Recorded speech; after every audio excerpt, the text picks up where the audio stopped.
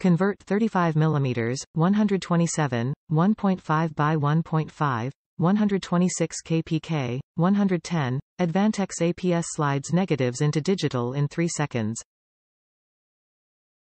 New large 4.3 color screen.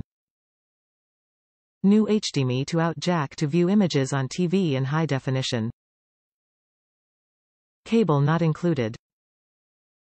Unique speed load adapters for fast loading slides negatives. Standalone, no computer or software required. Included memory card size, 32.0 gigabytes. Top reviews from the United States. Great slide conversion. This digital converter worked just as described. I've tried many different ways to convert my slides, sending them in to scan digital, taking pictures of them projected on a screen, other brands of converters, but this is the first one that actually meets my needs. The conversions are as close to the quality of the originals as I've ever seen.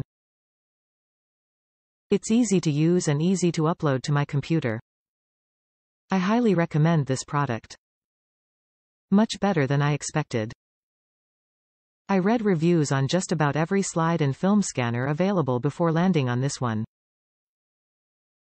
I have to admit that even though I've been shooting slide film since the late 60s and I also needed to scan my father's slides, I really only had about 450 to 500 slides to scan.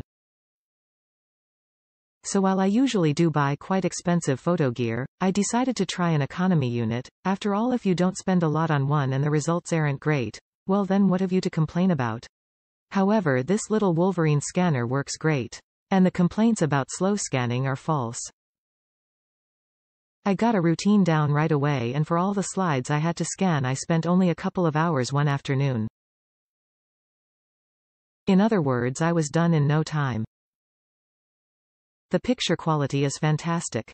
This little scanner corrected for incorrect white balance without me making any adjustments at all. When I was 15 years old, I was developing Kodak Ektachrome film using the Kodak E4 processing kit.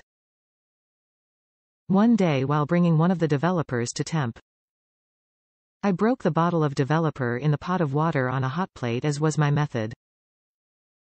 In a crazy quick decision I reached for a bottle of Kodak D76BW developer. The result was all the shots on that roll of film were very blue.